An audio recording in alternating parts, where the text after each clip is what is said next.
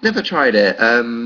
Drugs are bad. Don't do drugs. But the thing like about hallucinogenics is that loads of people say that like if you take something like mushrooms or LSD, that like later in your life you can have a flashback of the trip that you had, which is really scary. And I've spoken to some people, and they're like, "No, that's complete bullshit." And then you watch like interviews with Matt Bellamy, and he's like, "Yeah, when I was writing Origin of Symmetries, I was," but just like imagine riding the bus and then being like, "Oh God, everything's melting."